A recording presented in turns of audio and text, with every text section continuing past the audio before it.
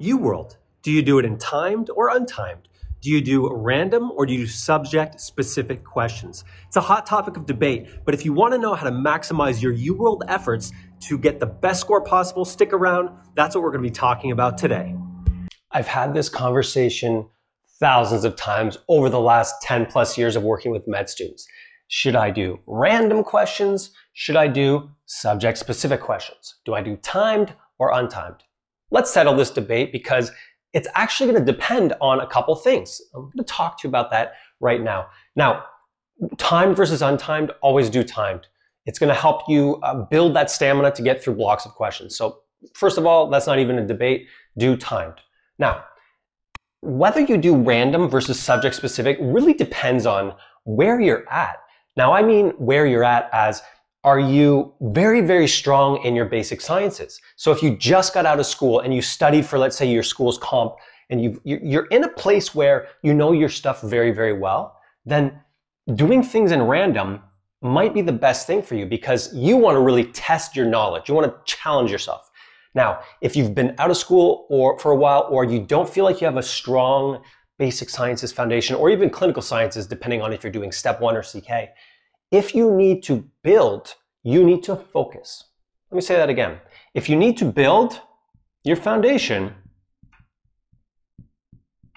the only way to do this is to focus on one thing at a time. That's where subject-specific questions will be way more valuable to you. And you want to look at a QBank as a valuable learning tool. So let's say you want to get ready for step 1 or CK, and you have a very weak foundation.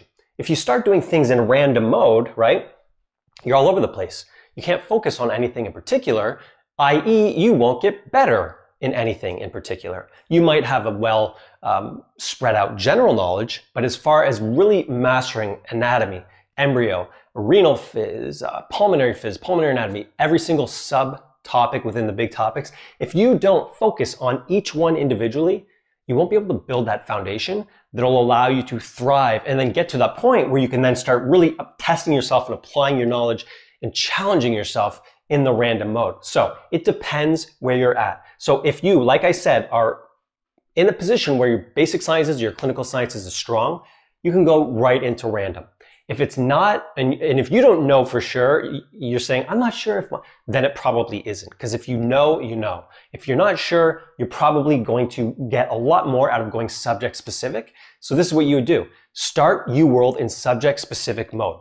Do all the questions, build that foundation, and then you can go on to a second question bank like AMBOSS or whatever you want to do. Then you can do those in random. That's where you challenge yourself, test yourself. But when you challenge and test yourself from a place of having a strong foundation and a really good understanding, that's where you get the most value.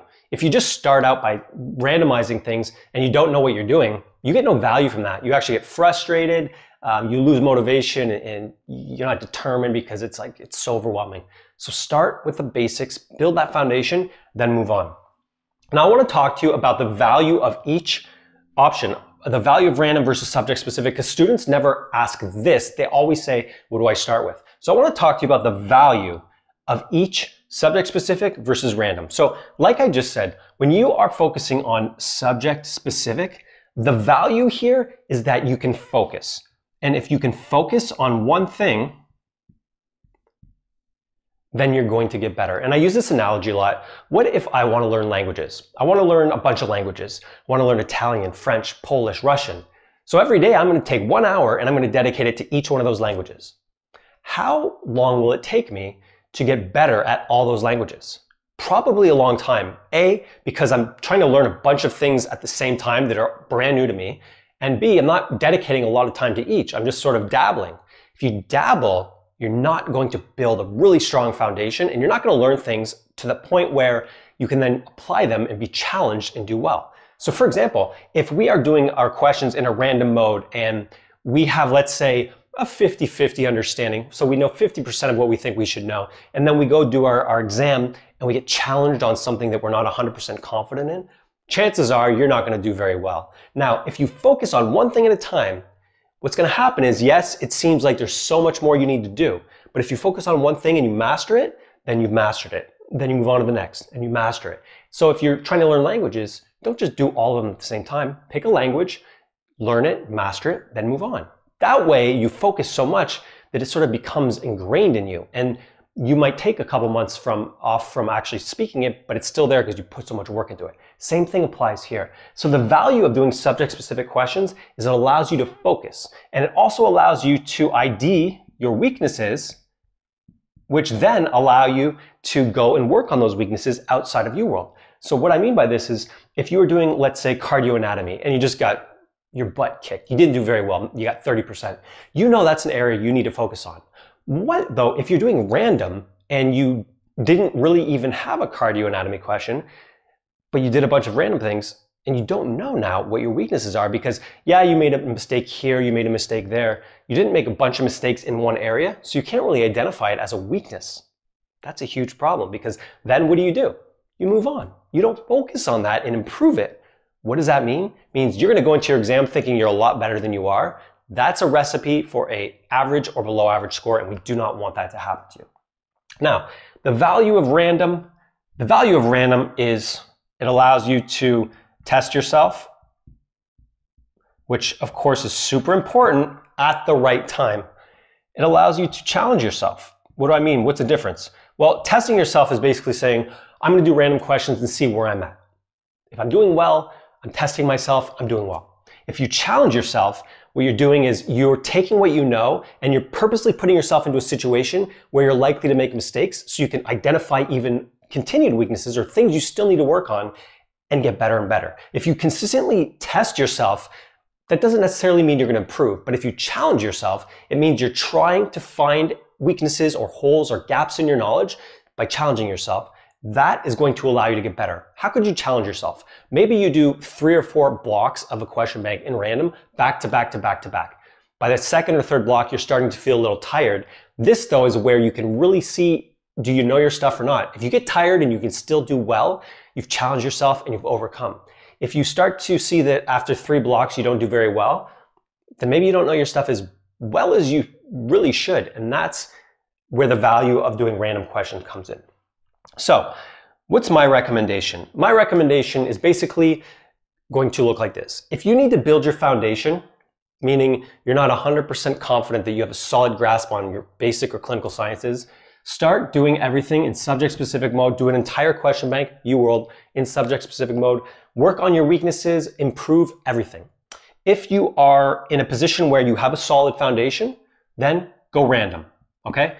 But you should always make sure you aren't rushing things. A lot of students just want to they want to sort of skip the hardest part, which is building that foundation. And so what they'll do is they'll say, okay, let me just do them random because I want to test myself and get ready in a month. That's not the way to do this. If you're not going to test yourself and work the system properly, work the system meaning going through all the steps that you need to do well on your exams, then you're just going to get to that point where you're frustrated. I've talked to countless students who they're working so hard for months and months, some of them years, and they're not making any progress. Why? Because at the core of it, the foundation is lacking. And so they learn things, they read first aid or they do questions, but they don't actually go and fill in any gaps. So when they keep challenging themselves, they're just not getting any better. So you have to make sure that you're honest with yourself, give yourself enough time, not too much, but give yourself time to really build that foundation so that then you can take things a step further, challenge yourself, test yourself, assess yourself with NBMEs. That's really the best way to get to where you want to be. Crush your step 1, crush your CK. So that's what my recommendations are for USMLE World. Hot topic. Everyone's always debating this. I've been working with students since 2009. I've tried everything, test everything, assessed every strategy. This is going to be the best way to put yourself in a position where you'll score to your potential. At the end of the day, it's not about shortcuts, magic bullets, magic pills to get you a 250, 260 in a week. It's about putting in the work, doing things the right way so you can actually get the results. All right, hopefully that was helpful. If it was, please do me a huge favor. Hit the like button below. If you want to see more like this, subscribe, set up notifications. We'll let you know every time we release a brand new video. All right, thank you for spending some time with me today. I hope that helped. See you on the next video. Hey there, thanks for watching. We appreciate you spending some time with us today. We've got a couple more great videos. We got one up here, we got one up there. See you guys on the next video.